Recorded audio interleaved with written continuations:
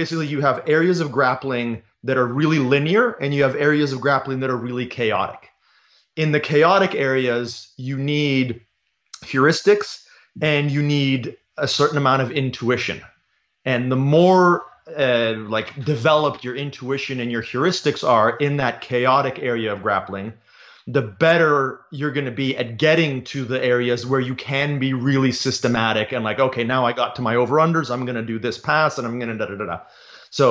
So much of what we do in grappling is pretty chaotic, and the ability to develop your skills, your movement skills, your reactions, your intuition in that is highly dependent on your ability to recognize that these are things that, that can be trained. It's very much in vogue now for people to work on their guard retention. Ladies and gentlemen, something I've been thinking a lot about recently is this idea of intuition and the scales at which intuition is useful. I think we evolved under certain circumstances, kind of on the scale of a millimeter to 10 or 50 kilometers, and we're pretty good at understanding our environment in that sense. And we're pretty good at understanding people on a scale of one person to 150 to 200 people. And we really have good intuitions about what other people are going to do and about what happens in that environment. But our intuitions also fail us outside those ranges. I mean, the classic example that I always think of is our intuition never predicted a black hole. There's nothing out there that goes, hey, I'm going to put so much mass together, it's going to collapse and form a singularity. And it's going to create this black nebulous thing that sucks in all energy and all light and all mass. And oh, by the way, it spits off giant amount of gamma rays too. That's not something that people arrived at through intuition. That's something they arrived at through mathematics. And we needed mathematics in that situation because our intuition didn't work anymore at that scale. And similarly, our intuition isn't really very useful about the way that electrons circle an atom, or whether a neutrino interacts with a particle that it's passing through. And at the quantum scale, even the molecular and atomic scale, our intuitions really stop working. And so this got me thinking about the role of intuition in jiu-jitsu and martial arts. So I thought I'd bring in my good friend Rob Biernacki here, and we would talk about intuition in the martial arts. Oh. So how are you doing, Rob? I'm doing as well as can be expected. I'm quite pleased that you were thinking about quantum physics and jiu-jitsu, and I'm the guy you thought to talk about. So, well, I thought we could solve several paradoxes tonight, and just on our way to solving jiu-jitsu, we could also solve the question of dark matter in the universe and all dark energy and all those kinds of things. Are you down? Well, I mean, isn't it just part of the firmament? Well, how do you feel about dark energy? Exactly. Yeah, I'm down for a talk about how intuitions fail us and how we can train our intuition so that it doesn't fail us. Right. I think a lot of people's intuitions were wrong, and a lot of people were shocked because their intuitions were so wrong in UFC 1, right? When you and I started watching the UFCs back in the early 90s, and really nobody thought that this 179 skinny kid would have any chance against these really big, really tough looking guys, right? I mean, these guys had muscles. Yeah. And some of them had tattoos, and some of them were obviously badass, and they could throw a hell of a punch, and they all got taken down and taken out of their element, and it looked nothing like a fight that you saw in the movies. Yeah, well, and I think the movies is kind of the key word there, which is that the vast majority of people got all of their information about fighting from movies. And so, combined with poorly developed intuition about something that most people, at least in our society as of the 1990s, most people had never been in a fight or anything close to a fight. I think that intuition about what works in a fight would have probably been a lot more highly developed at different points in our history in different civilizations. But in the 90s, I'd been in a reasonable number of fights in grade school and high school, and even a couple in early university, and every single one of them turned into a grappling match. Every single one of them turned into a grappling match, and still, I thought that this somehow didn't register. It was like, this is a whole bunch of data, but when it comes to fighting, Bruce Lee is the man, basically. Like, or Mike Tyson's the man, or, you know, the boxers are the men. Mm-hmm. And the data coming in from real life, which is, you know, it turned into things like tomonage, it turned into things like kubinage, a headlock throw, it turned into the mount, Yeah. it turned into ground and pound. For me, it didn't register until, I mean, for me, I started shifting at about the Gracie in Action videos, and also when Danny Nasanto started saying things like, look, in Japan, they've got early MMA, what he called early MMA, Yeah. and most of the matches end on the ground. That got me thinking, but I never thought of this myself. Yeah, well, and again, you wouldn't, because all of our knowledge about fighting was coming from movies, and if it wasn't coming from movies, like you said, it was Mike Tyson, it was boxing, professional boxing. That was the only combat sport that was really part of the cultural zeitgeist for decades, right? You know, maybe if we had grown up in the time of, you know, Farmer Burns and catch wrestling being a thing in whatever the 20s, then we would have had a different notion and a different instinct as to what fighting was. But considering where we were as a society and where we were as participants in that society, how could you know? Every single thing you had seen, every piece of media you had seen was somebody punching or kicking somebody to end a fight. Yeah, I'll go further back than that. I mean, one day I'll get you going about the historical European martial arts. But if you take a look at the actual manuals that are written by, you know, some German dude in 1600, there's a hell of a lot of grappling in there too. Clearly those guys knew that once you clash, that it's going to turn into a grappling match. I mean, there's a reason that the Filipinos do a lot of work with sword and dagger, because once the sword gets tied up, the dagger's necessary. Yeah, because they're at like super close range. They're at grappling range, and you can sewing machine a guy with a dagger. Yeah. That you can't chop him up with a sword. Yeah. Yeah. So like I said, the intuition that most people had going into this as a spectacle, as an event, was completely underdeveloped in the sense that, like, yeah, what our intuition had been incorrectly developed by the media consumption that we'd had for 20, 30, 40 years. Mm-hmm. And do you think that when people find, like, let's say somebody watched the early UFCs or gets converted somehow to the efficacy of some kind of grappling. You got to do some kind of grappling. So they're aware of it, and they go into a grappling context and they start as a white belt, say. Yep. Their intuitions, many of them really, really don't serve them well.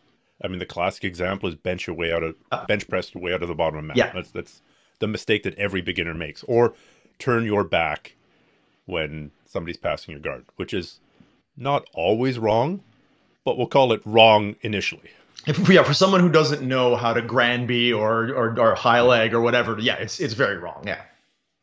Yeah, those, I mean, one of the phrases that I use when I teach, especially beginners, is I tell them training is teaching you the difference between what you want to do and what you should do. Because what we want to do is almost always wrong. Like, we have a bit of an intuitive idea. Like, I mean, nowadays with the rise of MMA and Brazilian Jiu-Jitsu, there are a lot more people coming in that actually do have a bit of an idea of what to do. Like that sort of like stick your arm up and bench press your way out of mount. I don't see that the way I used to. Like that was something that you had to really like, you know, every single beginner class 10, 15 years ago, you had to drill that into people's heads. I don't see that much anymore. Like I've had students pull off guillotine chokes that have never learned a guillotine choke from me because they've just had so much exposure to it. And it's a fairly rudimentary technique that a bit of instinct, you can figure your way through a guillotine choke if you're a strong enough guy with a bit of instinct. I've seen homeless people in downtown Vancouver applying guillotine chokes, then pulling guard. Yeah. So I think this has entered the cultural zeitgeist that, you know, they're probably not doing the perfect form on that guillotine choke, I'm guessing. But, you know, the idea that you can take somebody out by wrapping their head and then with their arms and then wrapping their body with your legs, that is now an idea, in the same way that I knew for sure that hauling off and throwing a big right hand would for sure drop the guy. Yeah, exactly. The first time you do full contact sparring, it's really depressing to hit the guy with your Sunday punch, and the guy just kind of looks at you. Yeah. But that was supposed to knock you out, as it does in all the movies. Yeah, well, I think if not that we've proved anything, but I think this opens people's eyes to the idea that what you think of as intuition, which is to say, this is just something inside me that has not been influenced by anything. This is just, it's my gut feeling. It's my senses. That is so prone to your surroundings and how you grew up and what you watched and what you saw as far as what becomes your intuition about something. Like, we have intuitions that are, bred into us by, evolution. There, we definitely have, like, that's a big loud sound and you have a startle reflex. We've got intuitive reactions. Well, the flinch reaction is intuitive when somebody throws something at your head. It doesn't matter what kind of media you consumed, your intuitive reaction is to bring your hands up. Mm-hmm. But what people... That's a little bit more, I don't know, primal than most of the things that we mean by intuition. People have intuitions that they're going to win the lottery tonight. People have intuitions of, which is the right way to get out of mount. Yeah. So people have intuition. That's what I'm saying is, like, there is what is actually intuition, which is a pretty automatic thing. It's something that that happens regardless of outside factors. When I say outside factors, I mean like processes outside of your head. And then there's intuition, which is, like I said, there's the intuition that, like, an astrology is something, I think the planets influence, like, people have an intuition about that. They're like, I've got a feeling, when the stars align, that's all nonsense. That sort of intuition is pretty much just gibberish. It's fantasy. And then there's intuition. It's been formed by their environment. At some point, exactly. Somebody told them. Yeah, somebody told them. And so now because they haven't been willing to put in the time and energy to develop their cognition to the point where they can actually think enough to draw conclusions based on valid information, they just make shit up that makes them feel good, or seek shit out that confirms some idea that they have that makes them feel good. And they've got a feeling. Their intuition tells them, hey man, this is going to happen. So yeah, like the word intuition, unfortunately, it's like I several times in my life, I've explained to people that the word want has two meanings. The word intuition has two meanings. Like, the word want can mean a statement of intended action, or it can mean a desire. Like, if somebody says, I want to mow the lawn this weekend, that's not really saying that they desire to mow the lawn. It's like, that's something I'm going to do. And then they say, like, man, I want to be rich. Yeah, what are you doing to make that happen? Oh, you're playing the lottery? Well, maybe you got an intuition that you're going to win. Like, it's about as valid as all that. So intuition can just be something that you think is going to happen for sweet fuck all reason whatsoever, which is what it is for the majority of people, the majority of the time when we talk about it in our society. Or intuition can be a very highly developed sense of, and as it's going to relate to jiu-jitsu or martial arts, it's just going to be a sense of moving in the right way at the right time without a clear thought ever going through your head. You're not going to think, oh man, I should grab that guy's wrist and move right now. Your body just does it. So that is intuition that, I would argue that some people have a genetic predisposition to that, but can also be highly developed. Okay. So I would think that to develop your intuition so that it's actually useful, it really depends on your knowledge base. Absolutely. Right? I mean, so you've got to basically fill in as well, and there's a couple different things going on, but if you know 10 different ways to do the guillotine, and then you're not in the exact right position to do it, you now understand enough about the mechanics of the guillotine that maybe you can do it just one-handed. Yeah. Even if you've never done a one-handed guillotine before, because it's kind of like this, and you kind of know, your body kind of knows where you need to put your wrist and kind of know how to generate force. Yeah. It relies on that previous body of knowledge. If that body of knowledge was acquired through, like, hands-on experience of a lot of varied situations. So, like, if the knowledge that you gained of 10 different guillotines was you drilling them without any resistance, Probably not. If your knowledge came from looking at pictures or watching a video, definitely not. But if it came Mhm. from you just having experimented, learned the guillotine and experimented with it throughout the course of your grappling, then definitely. Okay. Can you give some other examples of how, well, what about you? When has your intuition served you well and when has it served you poorly?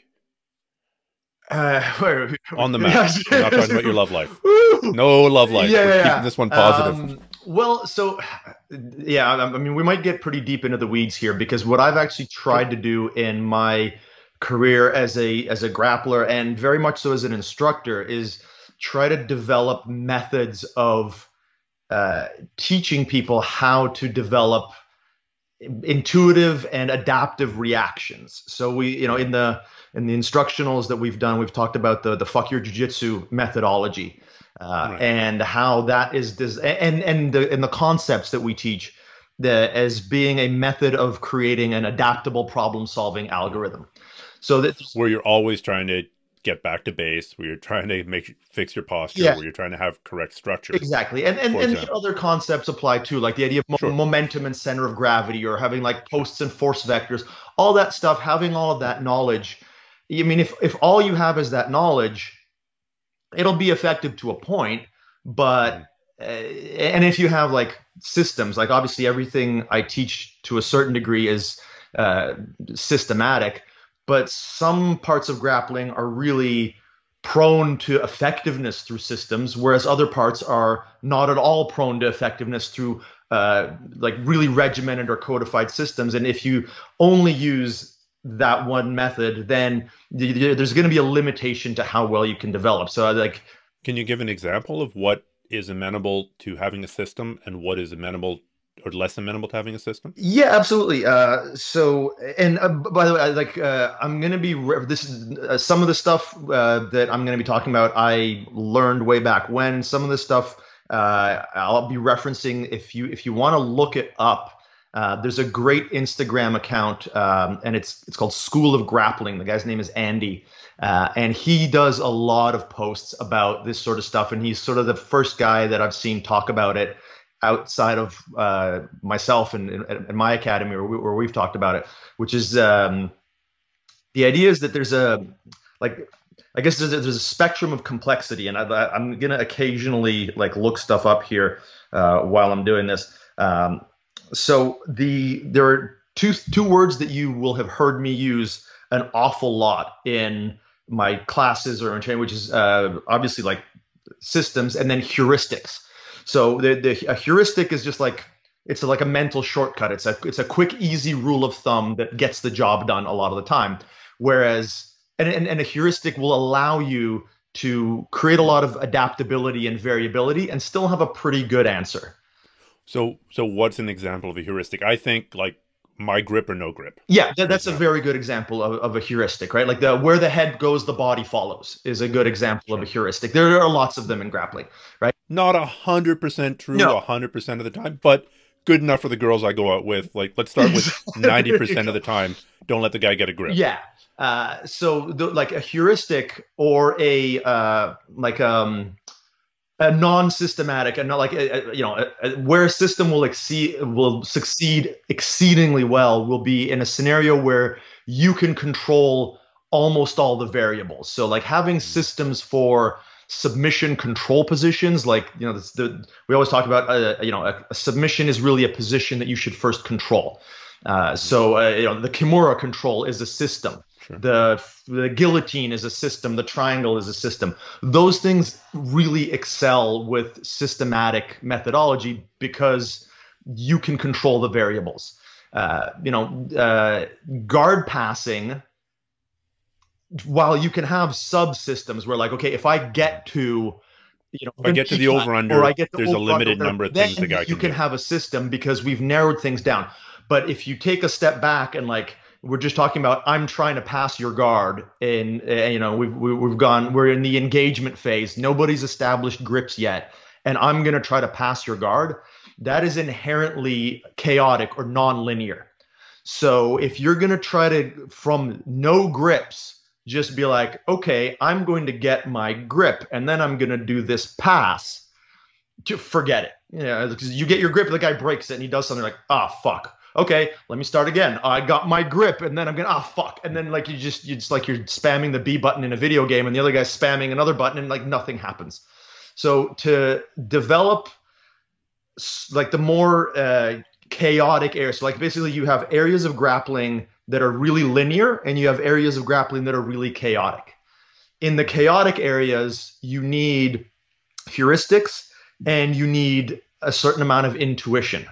And the more like developed your intuition and your heuristics are in that chaotic area of grappling, the better you're going to be at getting to the areas where you can be really systematic and like, okay, now I got to my over-unders, I'm going to do this pass and I'm going to da-da-da-da.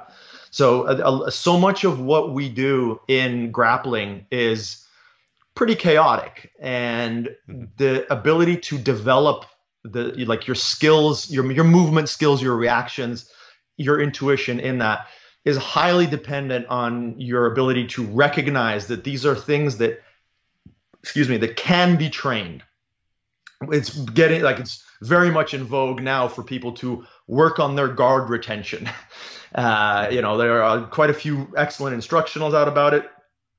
There used to be zero instructionals. Like I'm not 100% sure, but I think that our guard retention section in the BJJ formula was one of, if not the first. One of the first. Yeah, like ways of like instructional attempts to teach guard retention. Yeah. Because if you try to teach guard retention the way that most people are used to teaching jiu-jitsu, which is, hey, okay, everybody, we're going to do this move today. And then here's a counter to that. Here's the counter to that move, et cetera, et cetera. That's really difficult. You have to gamify it. You have to create a methodology for giving people a lot of variables and allowing them to use the heuristics. And there's a general set of movements you're going to use when you're doing guard retention, but it has to be pretty. The high leg, the hip, escape, all that stuff. Yeah.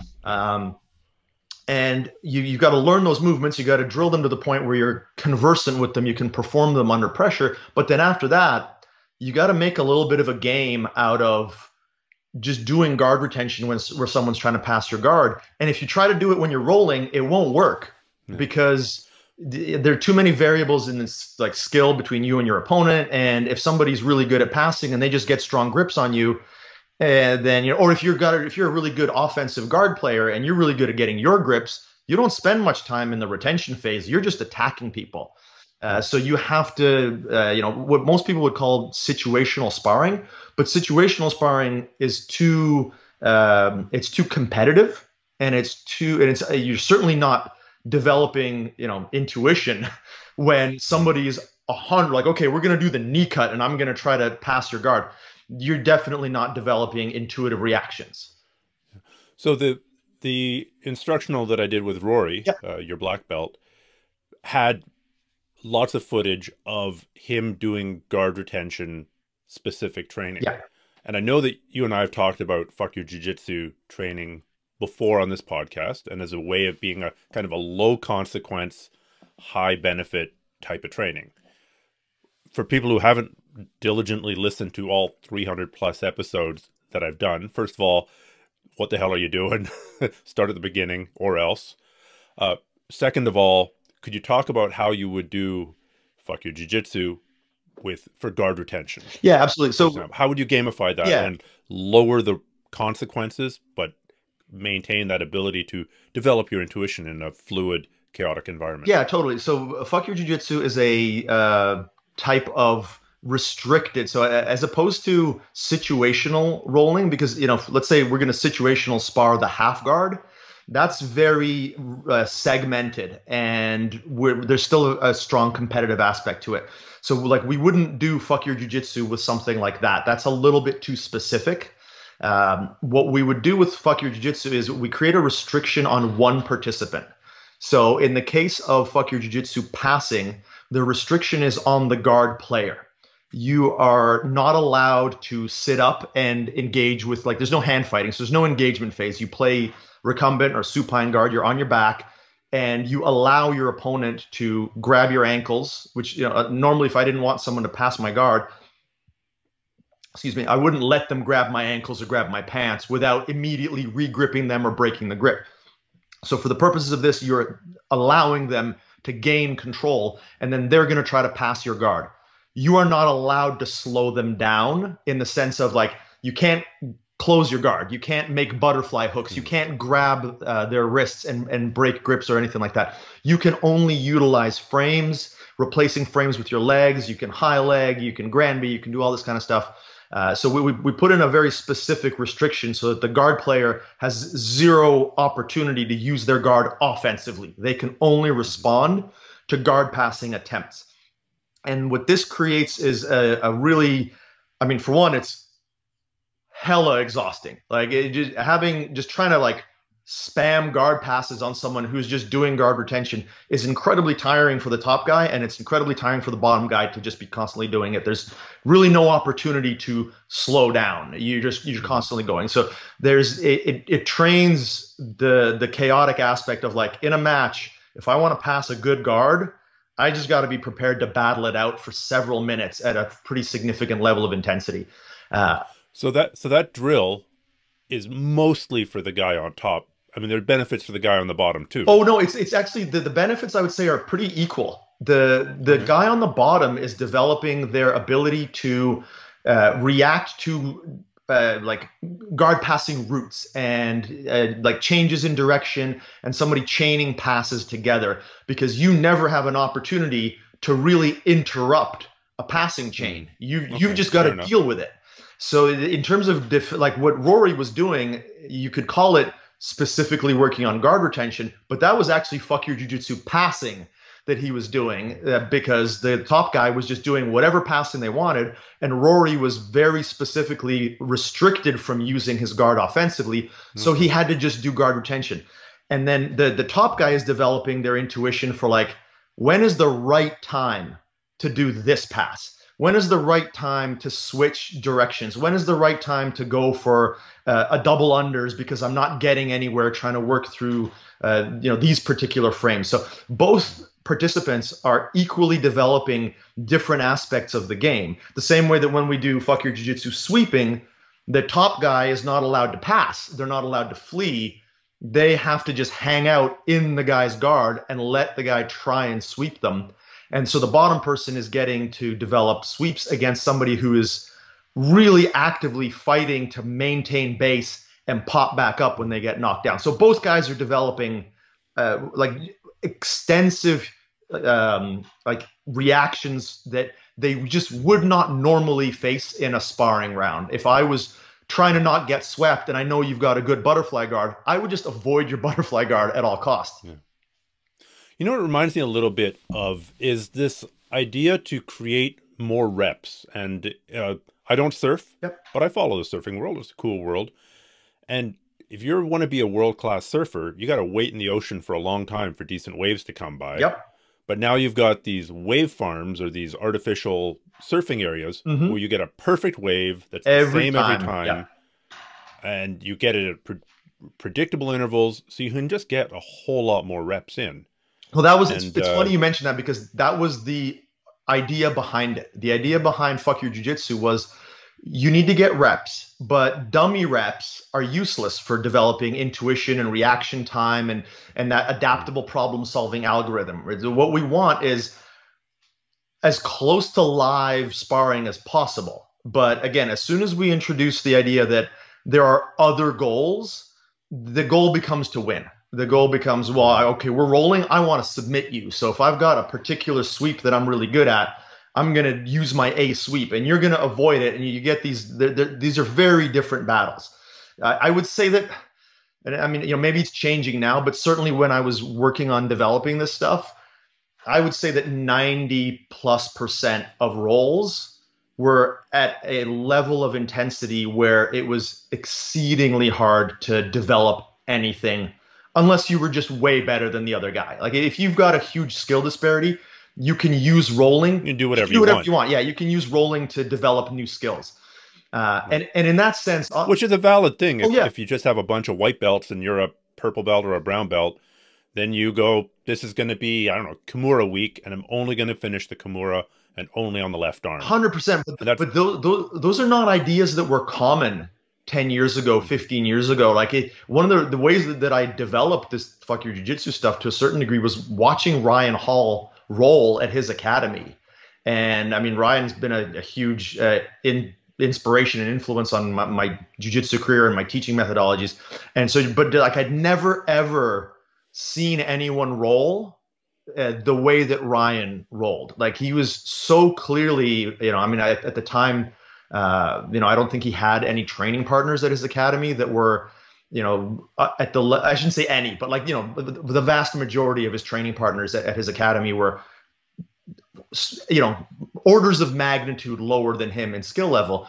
And I mean, if you just come in and smash those guys with your A game, like cool, but you don't really get any better. And just like I said, the way that he rolled and the way, like he was basically like literally standing on people, like surfing on them and just doing all kinds of really cool stuff that you don't normally see. And, you could tell he was just getting in reps, but he was getting in reps live on sparring partners. And so what I tried to do is take that, like the ethos of that, the idea that, okay, I'm going to try to use my rolling time to develop new skills by focusing on certain things and working on my timing. And I just tried to codify that approach into a sparring methodology that, regardless of how stubborn or meat-headed or aggressive somebody wanted to be, they couldn't break the rules or cheat the system enough to get around the fact that we were going to make them develop new skills and intuition and reaction time and all that. Yeah. So do you think intuition just mainly comes from like, I tried this 3 times, it failed 3 times, time to try something new, and that it's kind of trial and error in real time? No, I think it comes from, like, if we want to get arcane about it, I think it comes from, are you familiar with what myelin is? Yes. Yeah. So I think it just comes from enough myelin coding that you're able to respond so quickly. There's and again, like if you want to look up way more in depth on this, look up School of Grappling. It's I believe it's called action perception coupling, and you're going to get to a point of ability with something where, like, the slightest inclination of a thought in the direction of that movement will trigger that movement. It's like if you've seen footage of like fighters sometimes watching fights and they're literally like reacting to what's going on because they're seeing, like, there's a connection between, our brain and our body that works in ways we don't fully understand. And if once you've performed movements enough times and you have a solid, like, understanding, whether it's the understanding that I focus on with like base posture structure and all that, or whether it's more of a subconscious understanding, which I think that all of the greats have a level of understanding human movement that they might not be able to explain it in words the way that I try to explain it. And frankly, the reason I can't explain it with words is I'm not that good at it, just on a purely physical level. So I've had to try to intellectualize it to a certain degree. But all of those greats have that kind of understanding of movement. And so that understanding of movement can come from just years of training, and it becomes intuition, or the conceptual stuff can inform your movement and then it becomes intuition. So I think we can arrive at it, from our brains first or from our bodies first, but either way, it requires years and years of experience in those kind of chaotic situations. Mm-hmm. And it's amazing. I mean, the gap is closing now, but for years, the intuitions that high-level jiu-jitsu black belts had, which served them very well for chokes and guard sweeps and takedowns and all the standard classical Brazilian jiu-jitsu stuff, didn't serve them at all for leg locks. Like, they would do exactly the wrong thing. Yeah. And it's like they had to then go back to school. And presumably they caught up a lot faster than some blue belt would have, mm-hmm. because they're just better at learning. but there was very definitely a time, and that's still a little bit there, that Yep. the intuitions are still not always dialed in correctly. Which is, again, just another example of like, if we want to talk about intuition and how much it relies on education or training or exposure or experience or expertise, you would think if anybody would have grappling intuition, it would be an experienced jiu-jitsu black belt. And yet, faced with a system of techniques, an approach to grappling that is a little bit counterintuitive, they didn't spontaneously develop the right answers. There's a whole lot of jiu-jitsu black belts that have got this kind of story associated with them. I've heard it from Marcelo Garcia, but I've also heard of this from high-level freestyle wrestlers. So you can catch them in the move once, but then they go home and they stew about it. Yeah. And then they come back the next day and you're never going to catch them in that same move ever again. So their learning curve has been abbreviated, that you get one rep on them. Yeah. And then, maybe a second if you're, ungodly skilled, and then never again. Yeah. I wonder how much of that is honestly like, it's a bit apocryphal, but it's. I have seen it in action. I mean, with high level wrestlers, like where something that worked on them, flying leg locks worked on day one, and then just day two is like, nope. They were up all night figuring out how to shut that down, and because they were Olympic caliber, they didn't like it at all. Right. They just had a super violent reaction to Yeah, that. definitely. And I mean, again, the more narrow the situation that applies in, the more you'd be able to do that. Yeah. Sure. If somebody's just spamming a flying leg attack, definitely you'll only get the one. But if they have a really good ability to just get to a position in a variety of ways, I kind of doubt that would be possible after, like you get them once and never again. But again, I think that ties in really well with the idea of, the more complex a situation is, Sure. the more you need a certain amount of intuition, whereas the more narrow it is, the less you need it, and you can focus on specific learning. So when I'm training reasonably hard, which has not been this year because my training situation is obviously heavily modified, but in a normal time of training, it's amazing how often I get into a position, especially with a gi, but even without the gi, where I'm like, man, I've never been here before, or at least if I've been here before, I can't remember it. And I'm sure the same has happened to you, probably not that long ago. Yeah. So one of the reasons that I think I'm probably better at jiu-jitsu than I should be, given my level of like physical ability and athleticism, because I'm a poor athlete and my body it doesn't hold up to the rigors of heavy training. So in terms of like actual mat time and rolling time, I'm probably way below most guys that, are my age and have been training as long as I have, et cetera, et cetera. But I will say that because of the way that I train and because of the fuck your jiu-jitsu methodology, that notion, and like I do remember it. I do remember very often ending up in positions like, oh, that's weird, I've never been here before. Oh, that's weird, I've never been here before.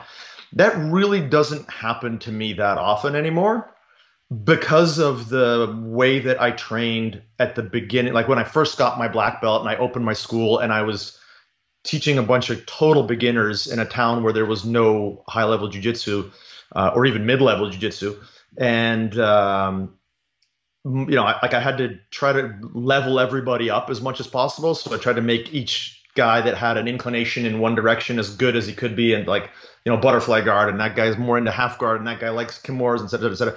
And when I roll, I would just try to allow as many things to happen. And when you do the fuck your jiu-jitsu stuff, because of the restrictions, and the restrictions are one thing, you can be a lot more exploratory with it if you want. So like, if my goal in fuck your jiu-jitsu is to definitely not be swept, I can follow the rules, but I can react fairly early. Like if I'm rolling with Rory, and I let Rory grab both of my sleeves and establish, X guard, I'm going to land on my face pretty quickly. So I might be inclined to just, do everything else, but never let him get a hold of my hands. Whereas if I'm rolling with a white belt or a blue belt or a purple belt, or whatever, I might just walk in and be like, here you go. I'm a marionette. Mhm. Try to sweep me. And then depending on how much I allow to happen, I will find myself in so many more Mhm. unique situations throughout the course of a week of training than prior to training like this, which is really basically before I opened my school, where I would show up at a club, and if we rolled, we just fucking rolled as hard as we could until one guy tapped. Well, it does require you to be experimental. I mean, if you're going as hard as you can, you're probably going to stick to your A game Exactly. and do everything. There's a great saying from Luta Livre, which is, if I don't know, I won't allow. Yeah. And that's great for competition and hard Terrible rolling. for It's development. Yeah. terrible for Yeah. development. And so because in development, it's almost the opposite. If I don't know, I allow. I let's see what find happens. out. So one of the things. There's an easy way out. Exactly. So one of the things that both because of these teaching methods that I employ, but also just because I've been pretty fortunate in my life to be able to train at a lot of different places. And prior to opening my school and after opening my school. Is that code for having been kicked out of a whole bunch of places sequentially? No, it's code for I lived out of a backpack and I traveled a lot. And even to this day, like I've got friends who own clubs all over Vancouver. I teach seminars all over the Pacific Northwest, and even when I'm able to get myself drugged up enough to get on a plane, whether it's California or Ontario, or whatever. Like I've trained at so many different clubs with so many different people, and my goal in rolling is to explore and solve puzzles and see what happens. And the more I approach a roll with the fuck your jiu-jitsu mindset, the more that's going to happen. And fortunately, I'm skilled enough to be able to do that with most people I roll with. Obviously, if I visit, my coach Kai Otera, I don't go into that roll with a fuck your jiu-jitsu mindset, because he can fuck my jiu-jitsu. All right, so I roll a little bit differently, but still with the idea of growth in mind. It's just I'm not going to be like, here, Kaio, take my heart.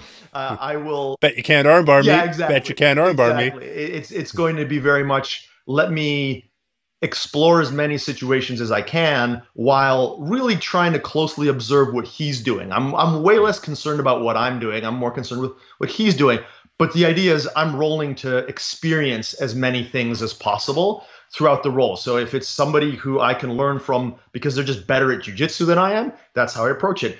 But I can also learn from somebody who's worse at jiu-jitsu than I am by just letting them do whatever they want and then trying to figure out solutions. And so because of that, I really don't very often get into a role and be like, well, that's strange. I haven't been here before.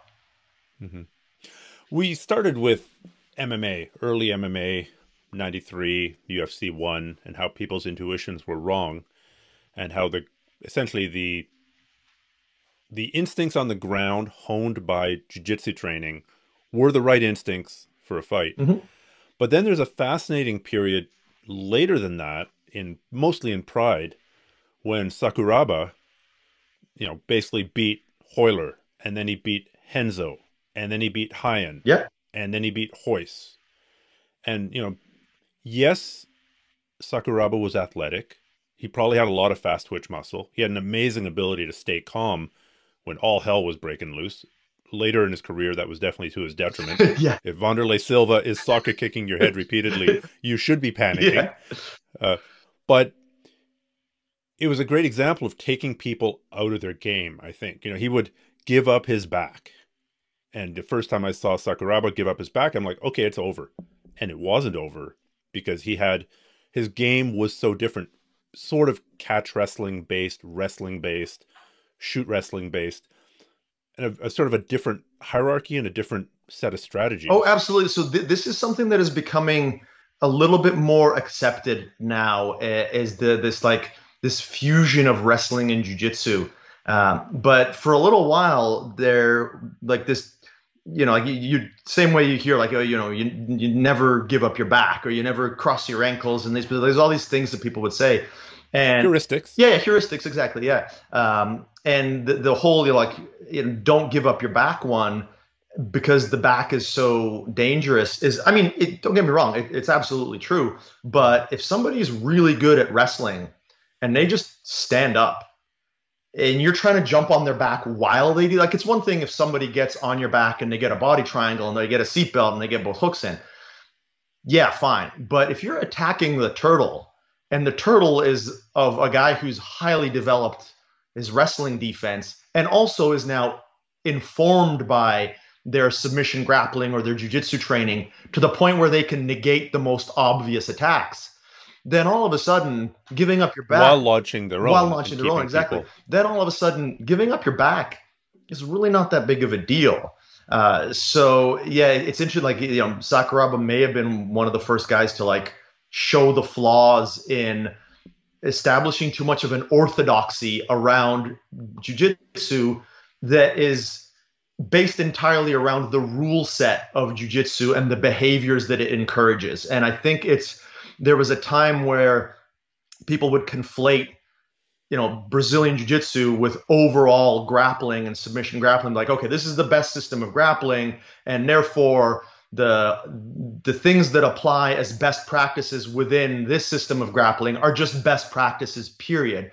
When there are plenty of things that are best practices in wrestling or maybe in judo or whatever that are superior to some of the best practices in jiu-jitsu in specific circumstances. And like I don't think that's very heretical to say now, but 5 years ago, 10 years ago, if somebody was like, yeah, well, I'm just going to stand up and shake you off of me, you'd be like, well, no, you're crazy. That's.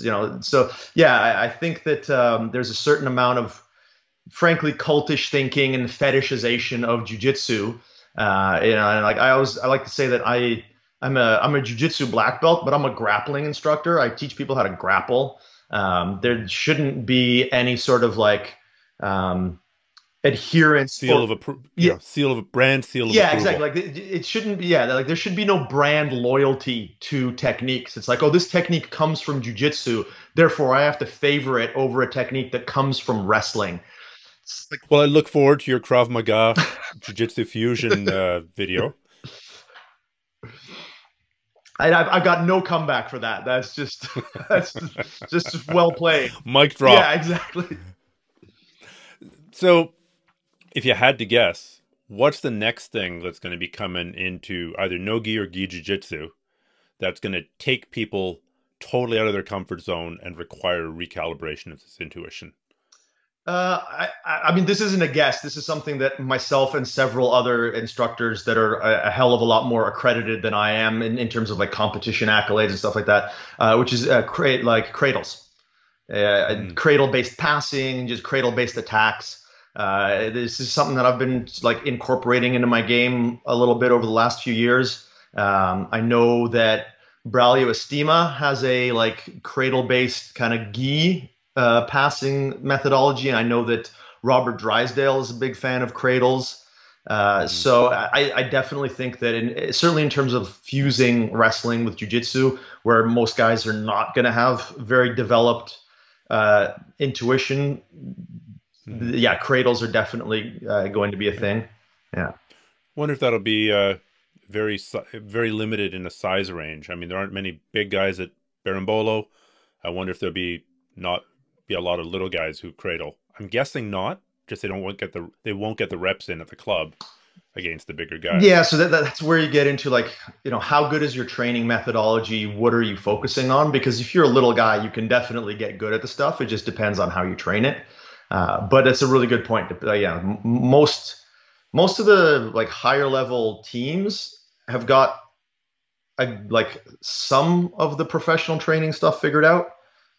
But I would argue that a lot of it still they don't. The jiu-jitsu is still years, if not decades, and certainly decades behind some other professional sports in terms of how they train, just because the money's not there.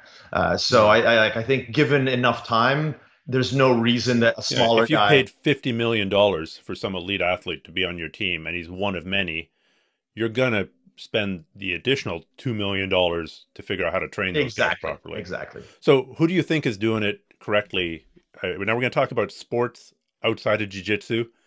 which isn't a strong suit of mine, unless we're talking the very limited sports of firefighter combat challenge or paddling. Yeah. But what aspects of training or organization of training from other sports do you think we could incorporate and benefit from? Oh, obviously the closest. I would argue recovery. Oh, I think 100. So like, when I was training initially, I was training MMA with like some jiu-jitsu. Like over the last decade, I've been entirely jiu-jitsu. And like, I think the last time I put on a pair of boxing gloves was probably 8 years ago. But like in the early days of MMA, the way that they trained was just barbaric. And it's come a long way, but I still think MMA is behind boxing. So if we're going to look, like as jiu-jitsu practitioners, we can look to MMA and go, okay, they're ahead of us, but then boxing's ahead of them. So if we just want to stick with combat sports, like, I mean, I don't follow boxing as closely as I used to, but like, can you recall a high level fight being called off because one of the participants got injured in training camp prior to the fight? Like, when was the last time that happened? Happens all the time in MMA. Yeah. I would argue, not to be contrarian, but I would argue that the nature of MMA is a little bit more prone to orthopedic. And like, I'm not saying it's the only factor. Like, obviously MMA is more complex, but like, I remember when I was but I can't think of any major boxing matches that have been called. Yeah. So what I would suggest is that there's a percentage of that that's contributing to this phenomenon is the fact that, yes, MMA is more complex. You're training more different things. Mm-hmm. Part of it is the way that they train. Part of it is the fact that you still have, a training area with multiple people sparring with each other, where the single most dangerous aspect of MMA training is the wrestling. Because we're no longer in the shoot box days where you like knock each other out in sparring. So like the striking sparring is a lot more controlled. It's a lot more properly applied. Generally. Yeah. No, generally, of course. But you've still got like a dozen dudes in a training area where, it used to be 30, but like some guy goes for a double, blasts the guy halfway across the room, and then that guy falls on another guy's ankle and blows the dude's knee out for if you look at my face, you can see I'm trying to line my head up straight. You see that one eye is lower in the head than the other. And that is from me being on the ground at the end of a takedown and another dude doing a takedown, throwing his partner's heel directly into my face. Yeah. So blowout fracture of the orbital. Totally. I don't think that Roy Jones Jr., while preparing his fight with Tyson, had to worry about getting run into by the big boxing beginner in the same ring. This is exactly the thing, right? Like when we get to the point in MMA where a guy preparing for a fight is never in a room with anyone other than his specific sparring partner and his coaches. And there are guys that can do that now, right? Like, if you're Conor McGregor and you can invest $1 million into a training camp or more, yeah, you can do that. But if you're just a dude who's going to make 40 grand to fight, you got no choice. You can't just so MMA, because of the money, is still behind where boxing is. So that's one area. And then if you look at the analytics side of it, and again, this is strictly a money thing. I'm not obviously if I could pay someone to do film analysis of every match that every guy in my bracket that I might face has ever had, and break down statistically what they like. 3 out of 4 times after he grabs your left ankle, he will move to a knee drag. Yeah, exactly. So if or a leg drag to set up the knee cut. Yeah, or whatever. So if we could do that, then that'd be great. Like, that's something that probably the NFL does. Sure. More better than anybody, and Major League Baseball is probably right up there as well. And then again, they're just like total stats nerds. Yeah, exactly. Now that has limited use in a single elimination tournament with a bracket of 40 people. So, but if you were talking super fights, which is a lot of the direction that the higher level of certainly Nogi is going, then that would have tremendous value. And again, like, there are guys that do that, right? Like, obviously, if you've got a match coming up with somebody, you're studying tape. But if let's say I was in that level, which I'm not, obviously, where, okay, let's say I'm going to have a match with Craig Jones. I've got to study his tape. Maybe my coach studies some of his tape, but every bit of time that we're devoting to that is time we're not devoting to something else. So if we had the money to hire a guy whose job it is to watch and then break things down, that would bring things to another level, obviously. So like all of the things that we would do or we could do would be solved by money, but some of them could just be solved by being a little bit more just willing to explore and learn from what other professional sports are doing and apply it to jiu-jitsu, where there's still very much the mentality of come in and just roll really fucking hard a lot and just bang it out in the gym, and that's how you get ready for competition. Yeah. And then there's a survivor bias because you're the one guy out of the cohort of 10 who didn't blow his knee out, blow his back out, blow his neck out, blow his shoulder out, blow his wrist out. Exactly. And I mean, when we get to that point where those methods are more prevalent and we get to the point where more people are participating, you're going to see the level of jiu-jitsu. And I mean, it's gone up so much. Like some of the guys coming out now that are like, prospects at 19 and 20, what they can do compared to what guys weren't getting their black belts at 20 years old, a decade or two ago. You were 25, you were 28, and your first year at black belt, you got your ass kicked. Now it's like the day you get your black belt, you're expected to win worlds that year. Otherwise, you're a failed prospect kind of thing, right? So like the level is already so much higher than it was. If we apply a little bit more intelligent training, it's just going to get that much higher in 5 years and 10 years, et cetera. Right. Okay, Rob, this has been a really interesting conversation. How do people follow you on social? And if they wanted more Rob Biernacki, more conceptual stuff, more BJJ concepts, for example, where would they go? Oddly enough, they would go to bjjconcepts.net or .com. That is my online academy where you can learn both like the specific concepts that I teach and some of the systems and the curriculum that I teach at my academy. But also we have and I still think this is fairly unique, we have a resource for instructors, it's called the pedagogy section, where you can learn how to teach using the methods that we teach and how to run an academy. I so tried to talk you out of using that name and you totally ignored me. And how's it working out? It's working out great. It's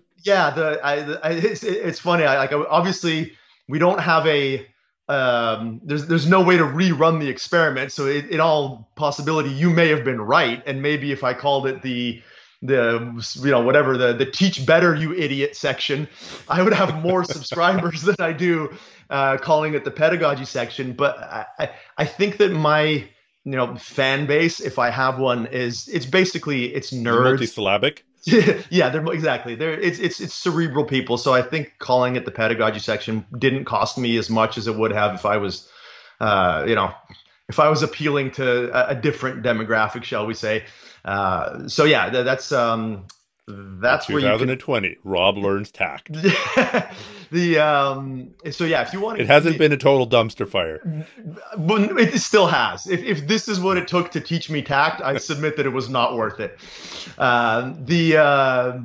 The site is where you can give me money if you're inclined. If you don't want to give me money, but you just want to see pictures of stuff I do, I'm on Instagram at Island Top Team, and at BJJ Concepts is the Instagram for the site. So awesome. Yeah, normally I would pimp my visiting student program and tell you to come and hang out and train with me on Vancouver Island, but we're gonna have to wait at least a few more months before that's possible. But when it is, islandtopteam.com is my academy website.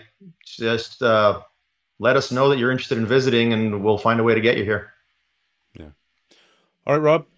Thank you so much. Have a good night, and I'll talk to you soon. Thank you so much, Stephan.